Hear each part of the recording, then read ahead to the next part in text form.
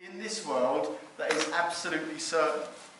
Even the appointment that we may imagine that we all have with death is not certain, because the Lord might return.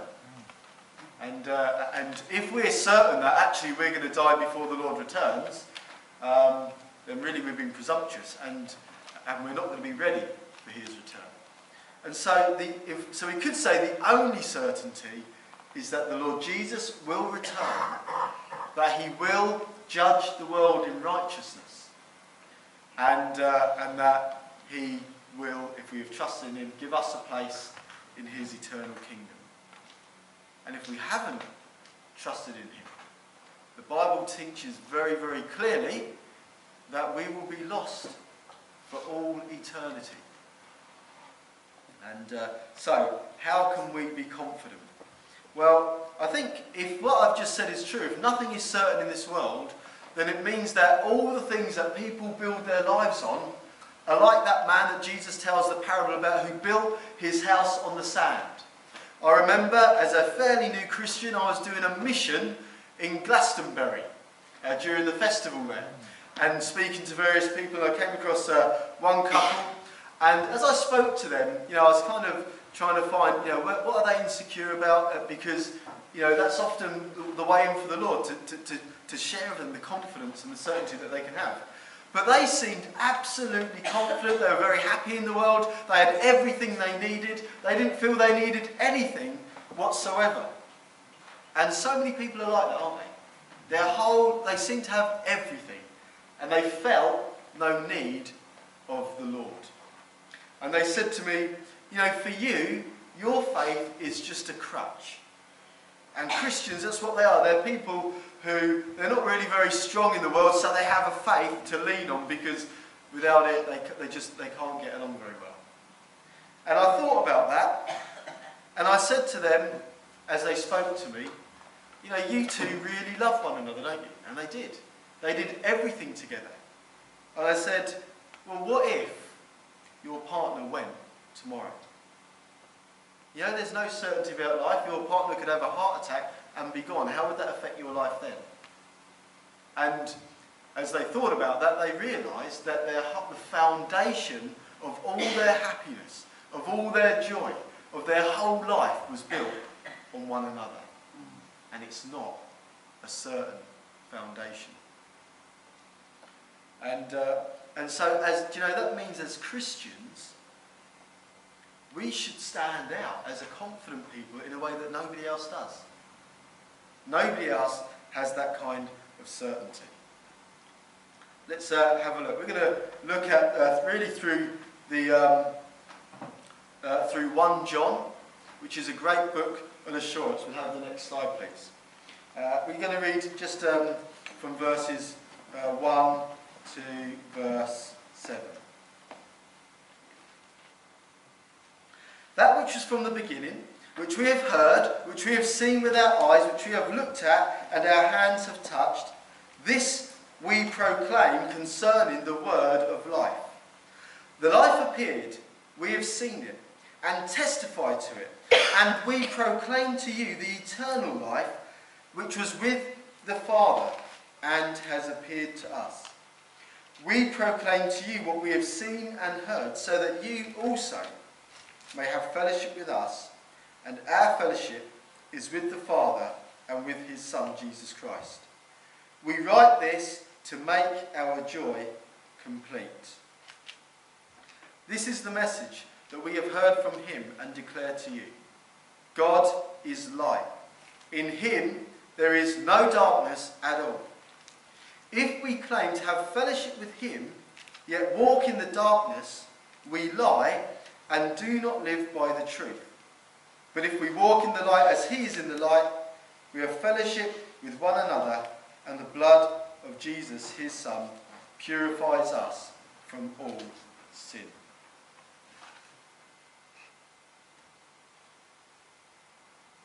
So, as we think about those words, we're thinking about the assurance that we have. You see, if we as Christians are not absolutely confident in our own faith in the Lord, then we haven't really got a lot to offer a lost world, have we?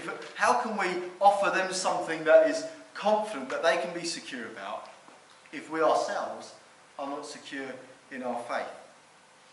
But also, apart from that, it's natural for us to sometimes wonder, do I really belong to the Lord? Have you ever wondered that? I hope you have, because otherwise the danger is we're taking our salvation for granted. And so it's important to ask that question, do I really belong to the Lord? What is your confidence based on when you think about that? An important lesson, this is such an important lesson to learn in life as a believer, okay? And it's a mistake that many Christians make. In fact, probably most Christians make this mistake at some point. And maybe this is a mistake that you make. When we try and answer a question like that, how do I know that I belong to the Lord? Often we'll go to the Bible and we'll look at a particular verse and we'll say, that's true for me. Let me give you an example. It says in Romans chapter 10, if we confess that Jesus is Lord and believe in our hearts that God raised him from the dead, we will be saved. And so we read a verse like that and think, well, I do believe Jesus is Lord and I do believe that God raised him from the dead, therefore I must be saved. But do you know what? I've got news for you. There is no one verse in the Bible that tells us everything that there is to know on a particular subject. Did you know that? It's important that we know that, because that is not all the Bible says on the matter. In fact, Jesus said this, didn't he? Many will say to me, Lord, Lord, did I not do this? Did I not do that? Did I not cast out demons in your name? Did I not heal the sick? And Jesus replied to them, I will say to you, I never knew you, away from me. So that shows us that we can't just take a verse from the Bible and think, that's it, I'm secure. Yeah? We have to look at all that the Bible has to say on those subjects. And if ever you're unsure about, do I really belong to the Lord Jesus? 1 John is the place to go. It's the book on assurance, really. Of all the books in the Bible, it is really all about our assurance, how we can know that we belong to the Lord. So, if we can have our next slide. In 1 John we read these words, don't we? Chapter 5. I write these things to you who believe in the name of the Son of God, so that you may know that you have eternal life. So he's writing 1 John so that believers might know that they have eternal life. And if he's writing the letter so that believers might know that they have eternal life, then that means that sometimes believers don't know. And it means that sometimes believers base their confidence on things that aren't correct. Therefore, he writes so that they can know what to base their confidence on. Am I being clear? Yeah. Good. Let's have the next verse. We'll look at a few verses, the next slide. Because throughout 1 John, he says these things. We know that we have come to know him if we obey his commands. So again, he's saying that, how can we know that we know him? Well, if we obey his commands. Therefore, again going back to Romans chapter 10, it's not just, do I say that he is Lord? There's something else added here. We know that we have come to know him if we obey his commands. 1 John chapter 2 verse 5. If anyone obeys his word, God's love is truly made complete in him. This is how we know we are in him. Whoever claims to live in him must walk as Jesus did. Can we have the next slide? 1 John chapter 3 and verse 9. No one who is born of God will continue to sin because God's seed remains in him. He cannot go on sinning because he has been born of God. This is how we know who the children of God are and who the children of the devil are. So you can see, can't you, that he's building a kind of a case. A number of different things here. And the next slide, please. Those who obey his commands live in him and he in them. And this is how we know. This is how we know that he lives in us. We know it by the Spirit he gave us, or he has given us. But then, even when he says that, there comes a warning. Dear friends, do not believe every spirit. So even that, he says, we need to test it. Do not believe every spirit, but test the spirits to see whether they are from God. Because many false prophets have gone out into the world. Incidentally, I don't believe that he's saying test every prophecy. What he's saying there is that there are people among the people of God who are false prophets, and they've now gone out into the world. That's what they end up doing. So, 1 John is a book on assurance. If ever you're not sure, do I really belong to the Lord? Meditate on 1 John. Get into it. Get to grips with it. We're going to try and do our best to do something of that this morning. So it seems that John is writing 1 John because something has been happening in the church that has caused believers to wonder, do I really belong to the Lord? Can we have our next slide, please? And here we can see what the issue is. John is writing about people that have been part of the church. He says they went out from us, but they did not really belong to us. For if they had belonged to us, they would have remained with us, but their going showed that none of them belonged to us. It seems that they've had a number of people who everyone thought, I thought that was a brother. You know, a real man of God. And they've gone. And people are left thinking, well, maybe I don't really belong to the Lord. You know, a bit like when Jesus was with the disciples gathered in the upper room, sharing that last meal. And he says to them, one of you will betray me. And what did every single one of the disciples do? Suddenly doubt fills their own hearts. Lord, is it I? They're lacking assurance. They don't know, they're not sure. Maybe you can think that. Am I going to go the distance? Do I really belong to the Lord? Can we have the next slide? Because there is such a thing as counterfeit Christians. That's what these people were. They were among the people of God, but they went out. Those that Jesus says, many will say to me, Lord, Lord, I never knew you. They were counterfeit. They weren't really Christians. Now, here's the scary thing. The scary thing is this. They probably thought they were. They probably thought, yeah, I must be a believer. Here's what so many of us do. And this is a rocky foundation, because in none of these verses, and in 1 John, this is not given as a foundation of our faith. Now this is what we do. I must be a believer because I remember I gave my life to the Lord Jesus and had a wonderful feeling. And we build our assurance on something that happened sometimes many years ago. The Bible doesn't say that that's assurance. The Bible doesn't say that you know you belong to the Lord if you had an experience or you just gave your life to the Lord Jesus in 1974 or whenever it may have been. And that means this: if you're building your confidence on that, it's like you're building your confidence on something that God never gave to you as confidence for your salvation. So there are counterfeit Christians.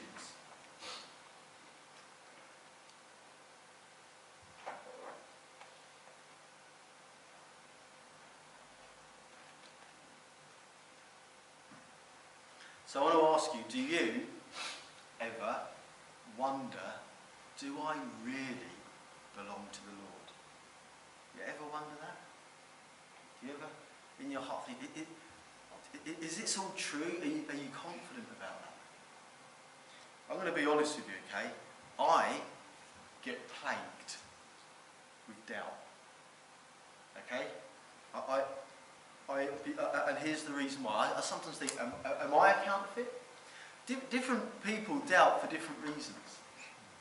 And one of the reasons is that they wonder, is this whole Christianity thing true?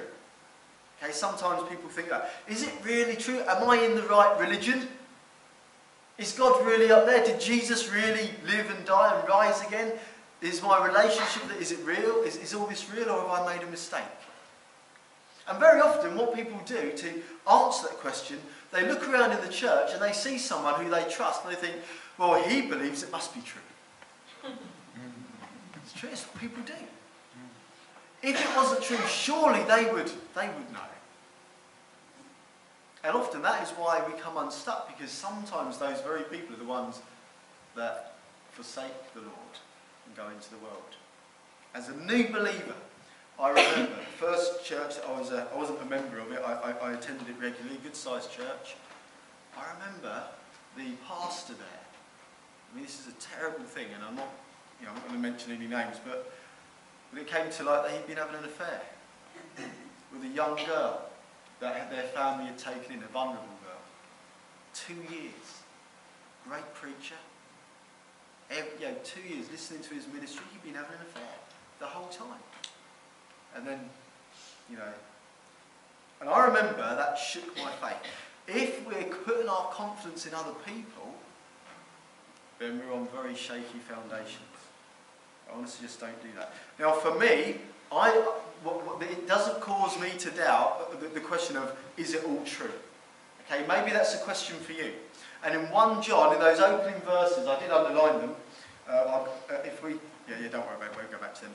But he begins 1 John, if you've got your Bible in front of you, you'll see, by underlining that the Lord Jesus, this is the one who we've seen, we've touched, we've been in his presence, the one that we were with, we proclaimed, and he's given empirical evidence about the Lord Jesus.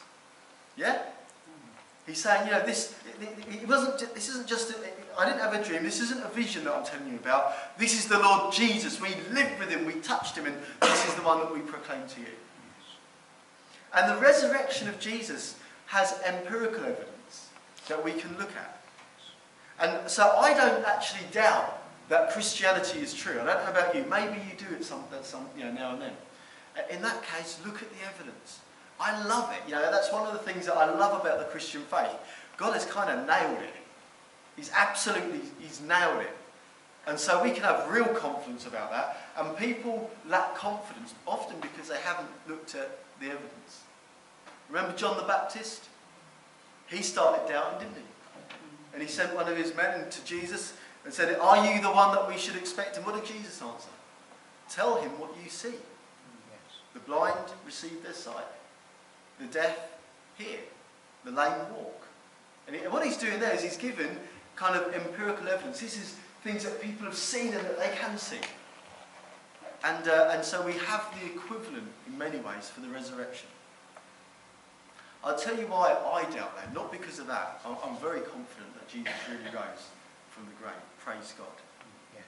I doubt whether I'm a real Christian sometimes. I'll tell you why. I feel like a fake and a fraud sometimes. Especially preaching. Telling people, preaching the word, and I think to myself, is that really true for me though? I have to preach it because I'm not going to water it down. I'm not going to change it. But I ask, do I really love people the way the Lord says I should? Am I really holy? And when I look at my life, I think I'm not. I'm not. I keep doing things and messing up and running out of grace for people. My relationship with the Lord, if you are anything like me, okay, then every single day you don't get your face in the Bible and stir your heart with his word and work to stir your affections towards the Lord Jesus and meditate on him. If every day you don't do that, you grow cold.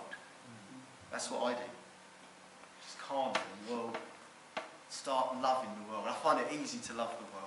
I find it easy to love the things of the world. Get excited about cars or gadgets or a TV program or something like that, science and all sorts of things. Easy to love the world. But I find it really hard to continually love the Lord Jesus. Do you? And so I find myself, am I really a believer? Or maybe, am I one of the counterfeits? Do you know, this should concern us sometimes. Now, I don't want to undermine your faith, because John writes these so that we can have confidence. But it's important for us to be honest about the way that we are and about our own experience. And you know, I think that John wrote this down because he knew that genuine believers would struggle. Because if we're honest with ourselves, we all fall short of the glory of God. And you know what? If this morning you are so cocksure that you belong to the Lord, then you really need to humble yourself and get your confidence from God's word. So that's what we're doing.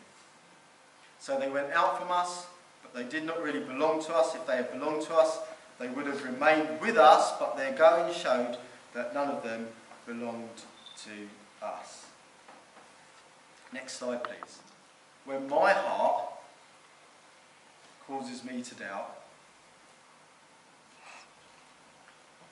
this is what I turn to. 1 John chapter 3, verse 19.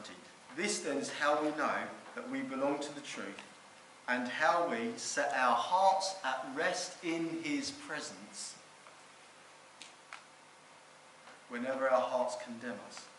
For God is greater than our hearts. You see that? You see, my heart will condemn me. My heart would tell me, Julian, you're not really a believer. You're a fake and you're a fraud, and Jesus doesn't. You've not quite got into the kingdom. You're one of those that you're the parable of the wheat and the tares. Jesus tells that. If you don't know that parable, you need to look it up. But he tells a parable about the wheat and the tares in God's field. That God has planted his seed and the seed's springing up. But then an enemy comes and sows some tares. Now the tares look very much like the wheat. And I think, and my heart will tell me, Julian, you're one of the tares, and wants to undermine my faith. We have an enemy in the world that also would like us to believe that. Take away our confidence. He'd be very happy for us also to build our confidence on the wrong things. So that if we're not actually saved and we think we are, we never get saved. But how do we handle this? We come to God and his word, because he is greater than my heart. Whatever my heart tells me, if my heart is saying, Julian, you belong to the Lord, you've got nothing to worry about, do you know what? I need to go to the word and just check this with the Lord. Is this right? You see? If my heart is telling me, you don't really belong to the Lord doesn't really love you, you haven't been serious about really walking with the Lord, you know you're a failure, Julian, I have to go to the word because he knows everything. My heart doesn't. You see, so we rely on God and his word. And he has given us his word here in 1 John. Now the problem with counterfeits, if you can have the next slide please. The problem with counterfeits is this. Counterfeits do look very much like the real thing. There's a guy that sells fireworks. He sort of like sets up a shack opposite where I live. And he sells fireworks every year. The man's a gangster. Proper gangster, okay? He really is. And he's done time and all sorts of stuff. Done loads of scams, and he's well known for it. But anyway, he's pretty good for buying fireworks. He does it in a all seems pretty legit anyway. But in our church, every year we have a big fireworks do. We invite unbelievers, and the church all chipped in. So I had a bundle of money to go and buy some fireworks. I went to him, 200 quid's worth of fireworks that we collected from the church.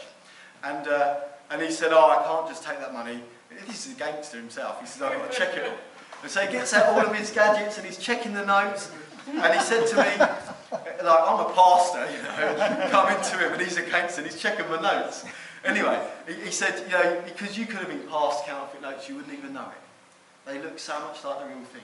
He's an expert in this. He said that, these are real. The one thing that they can't mimic is the texture. And he knows all about banknotes, this guy. So if you need to get some notes checked, tell me. But here's the thing, right? Counterfeit notes. What happens is, like, unless you're like me, leading a church, you've probably got a big wedge of money in your pocket.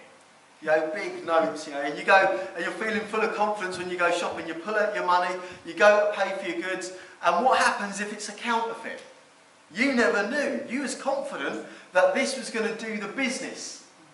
And they look at it, and they check it, and they say, sorry, this is a counterfeit note. And then what happens? Well, they don't even give it back, do they? So you can try and spend it somewhere else. It's true, isn't it? They take it. They have to destroy it. And what happens is you lost out because it was counterfeit. And counterfeits look like the real thing. And so we've got to be very careful and make sure that our faith is based on the real thing. So that when we get to glory, we don't hand the Lord our guarantee and find that it is a counterfeit. Because on that day, I want to hear the words, well done. Then I'll know that it wasn't counterfeit. And the alternative is this, depart from me. And we don't want to hear those words. That is going to be true. If what Jesus says is true, and this is a grave truth, and I've prayed for you already. If what Jesus says is true, then there are some of you here, right now, will be counterfeit Christians. According to Jesus. The wheat and the tares. The Lord says, the servant says, shall I put up the tares, the weeds? And what does the Lord say? No. Let them grow together. In other words, in our midst, there be these people. So this morning, this is a chance for you to make sure that you're not counterfeit. And if you think you are, you can begin to put it right. Amen? Amen. So, next slide, please. This is what he says, 1 John chapter 2. He's writing to the church, and some of the people have already gone from the church. Maybe you've had people go from the church into the world. You've known that experience. This is what he says to the people that remain. So this is a word for you, to encourage you. As for you, the anointing you receive from him remains in you, and you do not need anyone to teach you. But as his anointing teaches you about all things, and as that anointing is real, not counterfeit, just as it has taught you, remain in him. Okay? The next slide should remain in him. So we don't want to be counterfeit. We want to be one of those who are guaranteed, who are absolutely confident that we belong to the Lord. Okay? So how do we know that we belong to the Lord? If we can just show the next slide.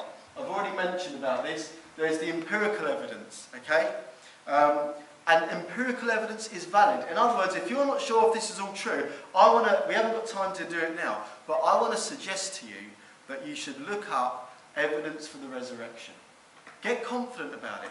We live in this world, in this lifetime once. We get 70, and it's up to you what you do with that time. And I'm telling you this, it is a good investment of your time to know the evidence for the resurrection.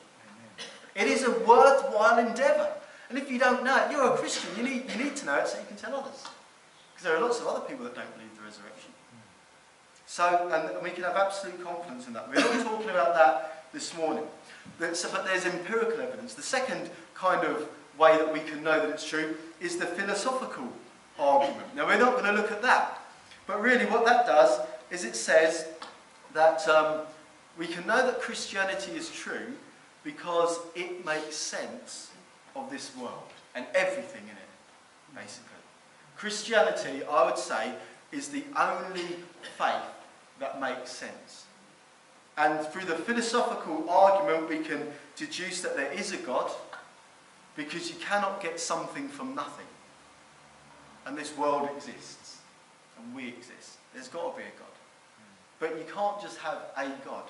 It, philosophically, has got to be the Christian God. And I'm not going to explain why that is right now, but you can find out, and you should get to know this stuff. If you want to know a good person you can watch his videos on YouTube. A guy called William Lane Craig. You heard of him? No? You heard of Richard Dawkins? Okay, you've heard of Richard Dawkins. He's the atheist, right? This is the guy that Richard Dawkins refuses to debate. This is the guy that, Christopher Hitchens and various others. He's debated all these others, and all of them go away with their tail between their legs. Okay, he's a great, great philosopher, and he's a Christian. And if you know about Richard Dawkins, you should know about William Lane Craig and hear how he answers Dawkins and the likes of Dawkins. Again, it's an investment that you should make, and it will build your own confidence. But our faith doesn't rest on that. Our faith rests on God's word. The third string of evidence, which is what we're going to close with very quickly, is it existentially true or experimentally true? Experientially true, shall I say. In other words, okay, I've heard about it, it all seems to add up, but is it true for me in my own life? You know, in other words, is there kind of integrity between this worldview of Christianity, between the historical evidence for Christianity, but also then my experience? Because praise God, God has given us all of that. Yeah, we don't just believe in a bubble and think, yeah, it's true, it's true, it's true, it's true, as long as I don't look at the evidence out there. No, we can have, this is the confidence that we have. It's true in here, it's true out there. It's a wonderful, glorious truth, and we should know it. Can we have the next slide then? I'll try and get through this stuff as quickly as I can, because I can see our time is almost gone.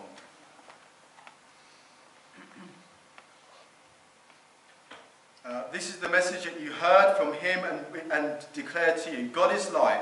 In him there is no darkness at all. If we claim to have fellowship with him and yet walk in the darkness, we lie and do not live by the truth. If we claim to have fellowship with him who is the light, but we walk in the darkness, we're lying. And so that means we need to know, what does it mean to walk in the light as he is in the light, don't we?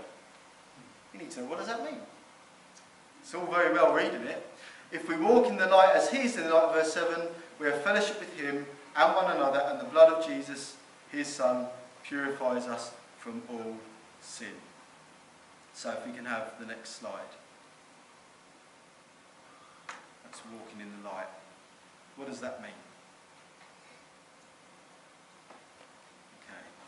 I'm going to just read off a few verses. There's loads more in 1 John, and if you read 1 John, you'll find loads of this stuff.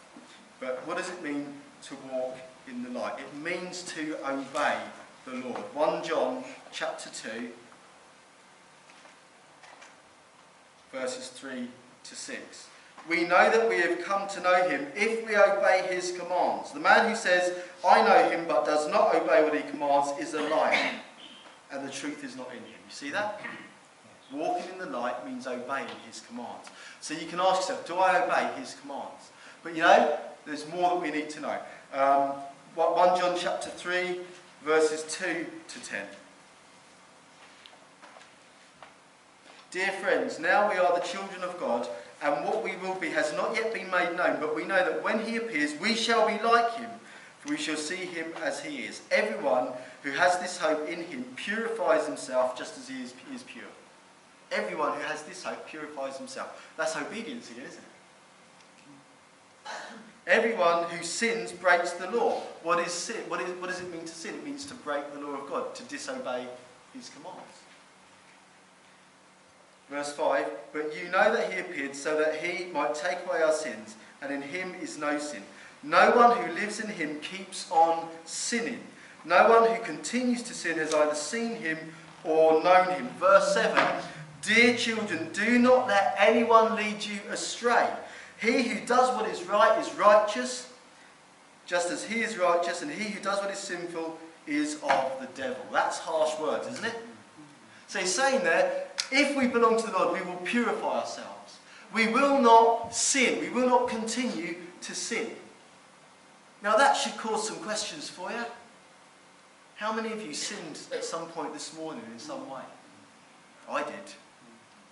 All of us do. So what does that mean? Because it also says in 1 John, doesn't it, verses 8 and 9, if we claim to be without sin, we make him out to be a liar and the truth is not in us. Unbelievers sin, counterfeit Christians sin, Christians sin.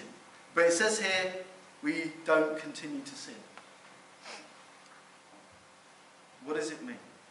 What does it mean to obey his commands? Well, we'll come to it in just a moment. There's some other verses I could read to bear that out. But I'm going to assume that you'll take me at my word that it says we're to obey his commands, okay? But here's the question that raises. We're not under law though, are we? Yeah? Is that true? We are not under law. So what is it that we obey? What is the law? If we're true believers, that we obey. Can we have the next slide? We obey the royal command. All the commands, Jesus says, are fulfilled in this.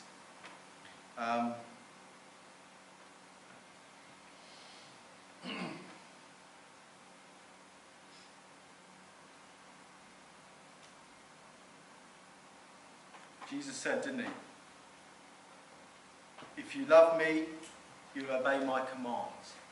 And he said, by this will all men know that you are my disciples, by the love you have one for another. And in this, all the law and the prophets are summed up.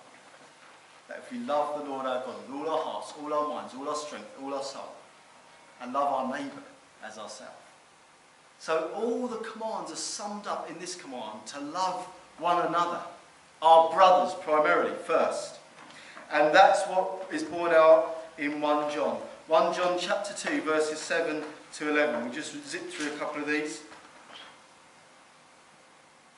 Dear friends, I am not writing you a new command, but an old one. So what was this command? What is this law, this rule that we're to obey, which you have heard since the beginning? This old command is the message that you have heard. Yet I am writing you a new command. Its truth is seen in him and you, because the darkness is passing and the true light is already shining. Anyone who claims to be in the light, and here it is, but hates his brother is still in the dark. Whoever loves his brother lives in the light. There you go. How do we remain in the light? By obeying his command. What's his command? That we love one another. Yes. And as we love one another, we remain in the light. See that? And it simplifies it for us. Yeah, how do I know that I'm a believer? How do I know that I belong to God? Here's the shortcut answer. Do you love your brothers and your sisters? There it is. Verse 11, whoever hates his brother is in the darkness and walks around in darkness. He does not know where he is going because the darkness has blinded him. Incidentally, brothers and sisters, okay? You've got a choice. And this is it. There is no other choice. Love your brother or hate your brother. There's no other choice. There's no love your brother or, you get on with him, you accept him or hate him. The Bible does not speak in those terms. I'll tell you why. Because when you tolerate your brother, for example, that is not loving him. Here's what we do when we tolerate people. We see their sin and we just judge them. Or we just kind of, I'll ignore that, I'll just carry on. Here's what love does. Love speaks truth. In other words, when we're confronted by someone's sin, we don't just leave them in it. We don't just ignore it or tolerate it. We come alongside because we love them. And we say to them, brother, what you're doing, the way you're acting, your attitude, you need to repent. That's what love does. Do you love your brothers and your sisters? See, when we leave them in their sin, well, that is to passively hate them, isn't it? If you think about it, to leave someone in their sin is passive hatred. That's why the Bible only speaks in terms of love or hate, and nothing in between. Do you love your brothers? Maybe there's a brother or a sister that you don't love. You tolerate, but you don't love them. Maybe they've upset you. Maybe they're because of their sin. And you've just left it. If you love your brothers and your sisters, you'll go to them because you love them. You're not going to them to dig the knife in. You're not going there for any other reason than that you love them. And you know that the Lord Jesus does not want them to remain in their sin. And the Lord Jesus wants you to come alongside your brothers and your sisters and to love them out of their sin. That's what Jesus does. By grace and truth. Speak the truth in love, it Paul says in Ephesians. Jesus was full of grace and truth. And that's what our ministry is, as believers. I'm coming home to land very quickly.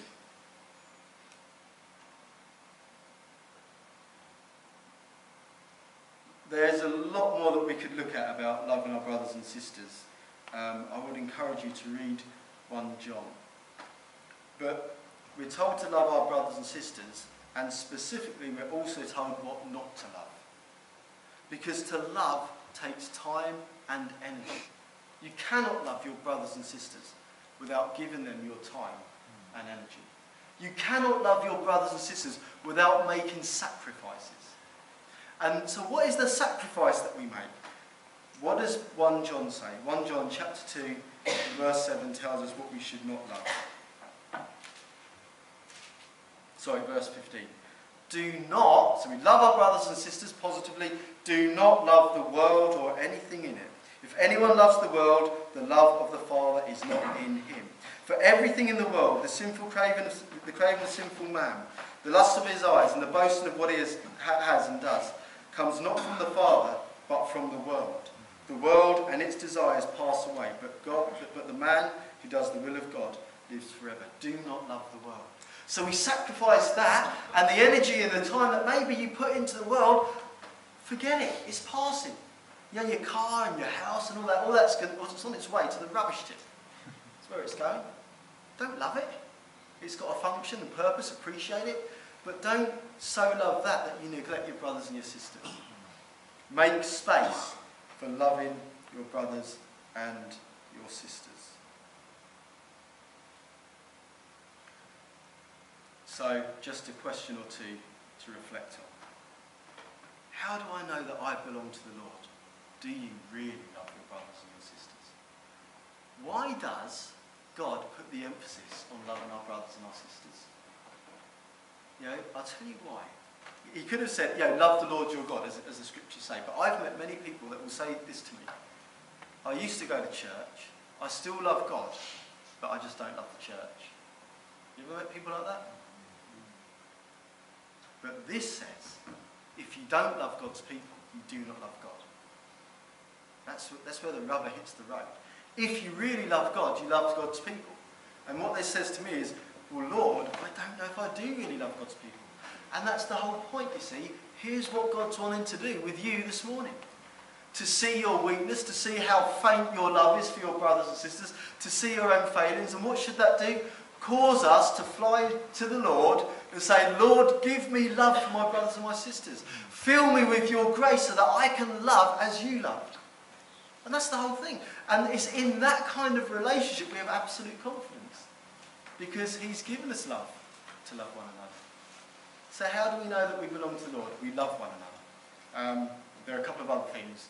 Other assurances which I've not mentioned, but they count as well, like his Spirit in us and one or two others. But certainly that is a big one. Let's pray.